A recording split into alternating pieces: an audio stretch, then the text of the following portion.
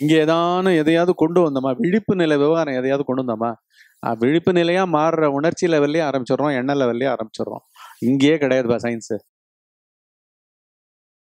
அப்படின்னா எவ்வளோ லகுவான இருக்கும். இதுக்கு பெரிய வேதாந்தம் வேணுமா? இதை தான் பகவானும் சொல்லிடுது. என்ன சொல்லிட்டு, 4 மார்க்கங்கள் நீ பண்ணாலும் வேதாந்தம் சொல்லப்படுற ஞான மார்க்கம், வேதாந்த விசாரம் சொல்லுவார். அதுல பாத்தீங்கன்னா 4 விதமா வரும். ஃபர்ஸ்ட் இது விவேகம், நித்திய அநித்திய வஸ்து விவேகம். அதுக்கடுத்து வைராக்கியம். விவேகம் எல்லாம் இந்த பாயிண்ட்ஸ் எல்லாம் ஒன்னுத்துல இருந்து ஒண்ணு ஓவர்லேப் போயிட்டே இருக்கும். இதுல இருந்து எதுவும் பிரிஞ்சது இல்லை. ஒருத்தனுக்கு விவேகம் வந்தாலே இது தேவையில்லையே, இந்த எண்ணமே தேவையில்லையேன்னு வருவோம். புரியுதா? இது என்னது, ஜடத்தை பத்தி யோசிச்சுட்டு உட்காந்துட்டு, இந்த இஷ்யூ எல்லாம் பத்தி யோசிச்சுட்டு அப்படி எல்லாம் கடக்கப்படும். உள்ள அவன் சாஃப்ட்வேரே கடந்துருவான். பொய் சாஃப்ட்வேரான இந்த பிரபஞ்சத்தையும் இவனையும் கடந்துருவான். ஸோ ஃபர்ஸ்ட் விவேகம், நித்திய அநித்திய வஸ்து விவேகம். அப்புறம் ஈக பர பல போக வைராக்கியம். அதாவது ஈகம்னா இங்கே அனுபவிக்கிற எல்லா சுகங்கள்லேருந்தும் பற்றின்மை. அப்புறம் பரம், பரம் கூட எதுக்கு, இங்கேருந்து அங்கே ஜம்ப் பண்ணுறது. அதை பற்றி என்னென்னமோலாம் இங்கே வளர்க்குறா. புரியுதுங்களா? உனக்கு சக்தி எல்லாம் உண்டு பண்ணுறேன், அதை பண்ணுறேன், இதை பண்ணுறேன்னுட்டு. ஸோ அது ஈக பர பல போக வைராக்கியம், அது வைராக்கியம். அதுக்கப்புறம் சமாதி ஷட் சம்பத்து அப்படின்றா. இதனால வர்றது என்னன்னா, இது ரெண்டும் தொடர்ந்து இருந்தான்னா 6 விதமான சகஜ சமாதிகள் அவங்கிட்ட கூடும்.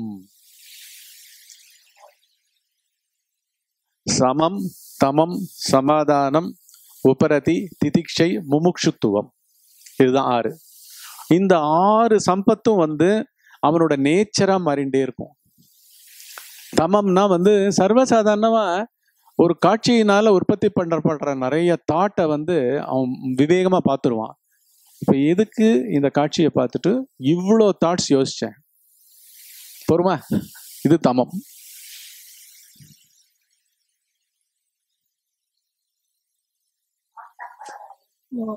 இல்ல, அவனுக்கு அந்த விவேகம் வைராக்கியம் எல்லாம் வந்துட்டே இருக்கும்ல. அதனோட விளைவா ஒரே இஷ்யூல எல்லாம் முடிஞ்சிருங்க. இப்ப நான் அதனுடைய அல்டிமேட்டே நான் சொல்லி கொடுத்துட்டேன். இதெல்லாம் கூட வேண்டாம், இந்த மாதிரி 4 வகையா அது போச்சு. அவாழ்துல வேதாந்தத்துல 4 தான். சாதன சதுஷ்டியம் அப்படின்வா. சாதனத்துக்கு 4 விதமான பாதைகள் அப்படின்னு சொல்லுவா. நித்தியானித்திய வத்து விவேகம், இகபர பல போக வைராக்கியம், அப்புறம் சமாதி ஷட்சம்பத்து, அப்புறம் முமுட்சுத்துவம். முமுட்சுத்துவம்னா சீக்கிரம் ஆயிடுறான், ஞான தாகம் கொண்டு வாழ்ந்துட்டே இருக்கான். அதுக்கு முன்னாடி இந்த உடம்பு வாழ்க்கை, உயிர் வாழ்க்கை, பொருள் வாழ்க்கை, உறவு வாழ்க்கை உண்மை இல்லை.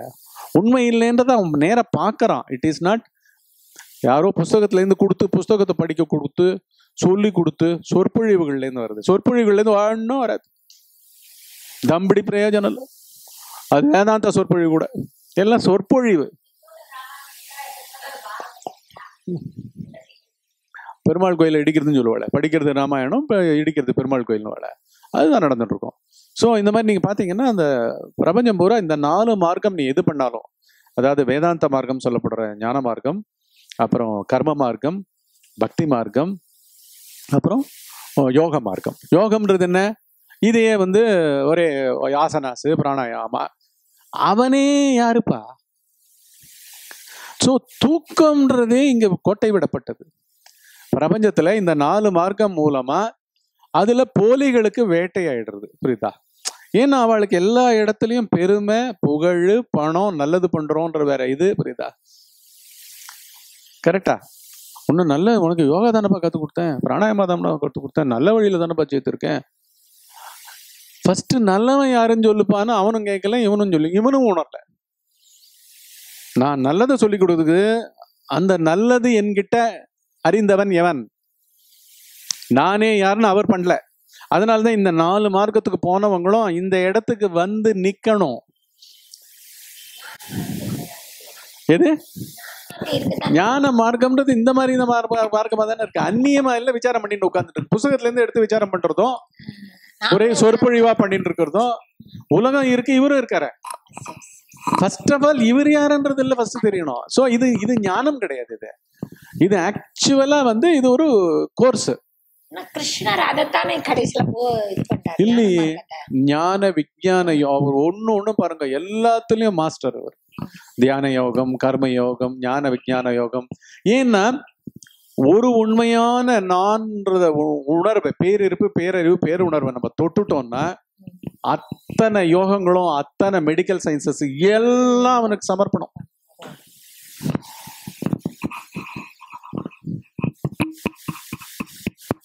அவன் அறிய வேண்டியதே ஒன்றும் இல்லை. அதனாலதான் ஒரு பகவான் அந்த மரண அனுபவத்துல ஆன்ம ஞானம் அடைஞ்ச பிறகு அதுக்கப்புறம் அறியறதுக்கு ஒன்றும் இல்லை.